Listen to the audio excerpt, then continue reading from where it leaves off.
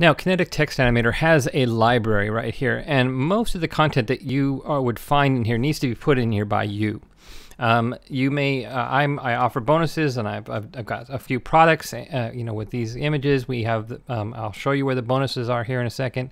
But the bottom line is I want to have whatever my assets are for what I do, and I want to be able to find them. Now, they need to be keyworded, and that's kind of an important part of that. But if they are, and I'll show you how to do all that in a second, then I can just simply, if I need something like a happy image from my video, then I can type in happy, I can drag and drop it into my video and move on. So I want to be able to do it that quickly.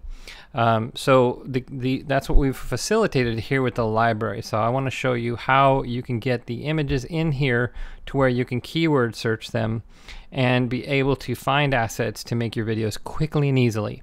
Because if you have, say you need, let's say about 10 to 15 segments in your video, and everything, if I can keyword search to find the different images, you can see just by the one that I just did here that it could take you know, minutes you know, for each one, instead of having to spend. If you really analyze your creation of your video, most of the time you're doing your video, you're trying to find the assets that are appropriate for the video that you're trying to talk about, or you settle for low quality assets or no assets and just have a blank image, and your video becomes not as compelling.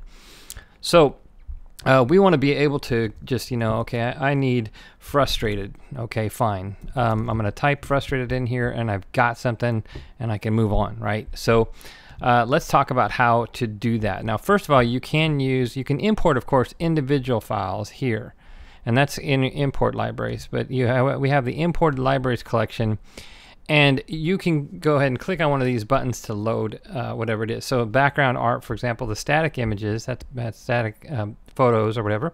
I can click on that, and what I've got a folder I've downloaded from something I'll show you here in a second. It's got 5 different directories of images that are keyworded and ready to go. And I need to select a folder that contains the folders that then contains the images, okay? I know that's a little confusing, and that's actually why I'm not going to recommend that you use that. I'm going to show you a better way, in my opinion. Let me just point out, though, that the keywording is, if you look at these files, I've got, you know, it says, you know, beautiful girl. Each of the main keywords are capitalized, okay? And then in the folder names, we've got lowercase folder names with hyphens where the spaces are. That's important. Those two things are important for it to work properly inside of Kinetic Text Animator if you're making your own, for example. I'm going to cancel out of that, and I'm going to show you what I think is the better way, and that's using this advanced feature up here. So I've got Manage App Data. You really need to pay attention to this. Read this. Be sure that you understand that in this next folder, we do not want to move or rename that folder, or you lose access to your library. So don't do that. So I can double click into that. I'm going to have all these different subfolders. I have backgrounds, I have the audio, and let's see, the video. Those are the main ones. So let's go into the backgrounds. This is the static images that I've done a search for before. And there's a couple of different things that I can talk about here. Like, here's a little trick. I named this AAA expressive, and that's because it'll show up in my, you know, if I look at the list like this, by having it AAA in front, expressive is at the top of that list. And I would do that if I felt like I was using expressive images a lot. Okay. Now, so what I can do here in this case is I have all of these, and this is just a folder, just like if I'm, you know, doing asset management on my, you know, using Explorer or whatever, or Finder on the Macintosh. And so I have these assets right here on my hard drive that I downloaded, and I can simply take them and drag them, drop them in here. I've already done that. They're actually in there. Let's see, this folder says expressive here, and then that's actually the AAA expressive. I just renamed it. And it's one of the reasons why I'm telling you about this approach to putting the assets in the, you know, in the library, is because what you'll find, we have, let me pop over here. This is, here we are in Kinetic Text. I'm in the editor, but this is what it looks like now for the dashboard. And you see we have bonuses. So if you go to the bonuses page, there's all these bonuses. And what we've done here is DigiProducts, for example, was kind enough to let us use some of their videos as bonuses, and of course I said, okay, well, here's a link to your product in return, but you know, you can get some free samples, and I basically tried to curate a bunch of really nice assets and you know, find some good stuff, and I keyworded them and I optimized them so that they take up less space. Now here's another thing. This is the upsell for Kinetic Text Animator, or just a separate course. It's called Video Like a Pro. And what I've done in this one is I've found assets. These are all Pixabay. These are something you can get for free. I don't want to, you know, deceive you.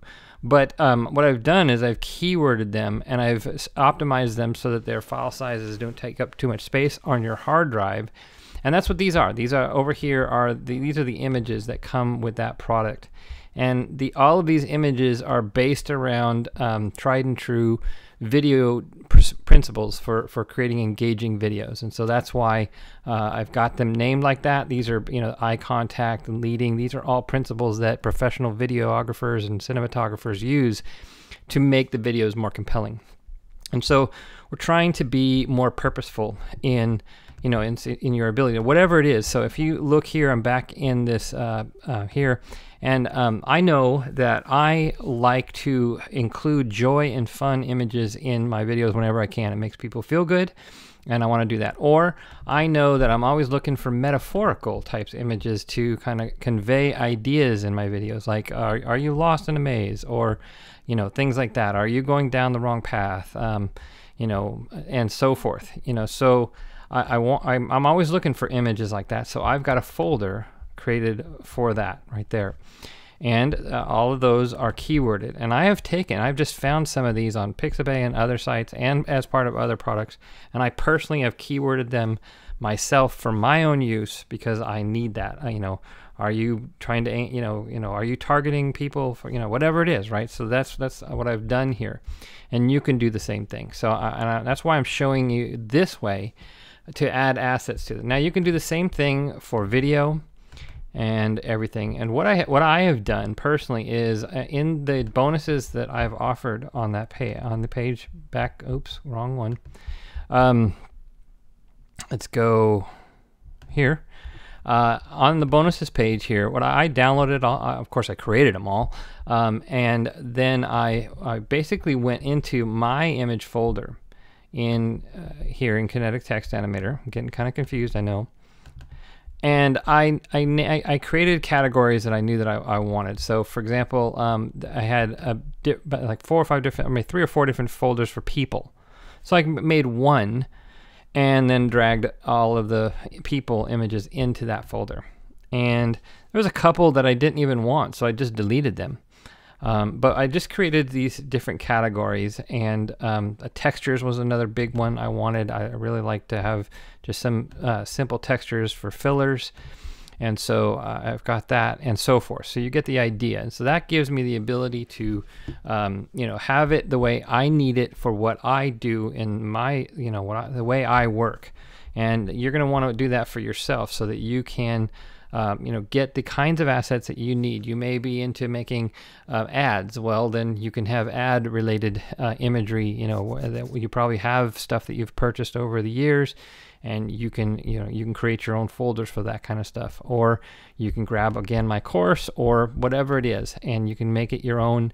And that way, as you're working in Kinetic Text Animator, you're creating your own videos, you can just pop in here and do a keyword search.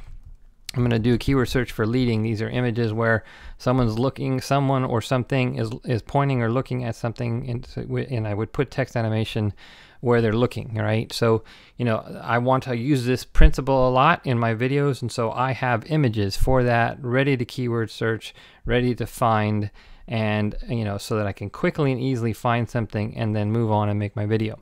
So that's how you do that. I know this is a long tutorial, but this is a really valuable thing. If you take the time to do this, it will pay off over in the long run, because you'll be able to bang out your videos fast because you'll find your assets, get them on the stage, make your animation, and finish your video fast. So there you go. I hope you get a lot out of this, and take the time to make your library optimized for you, and I think you will definitely be glad that you did.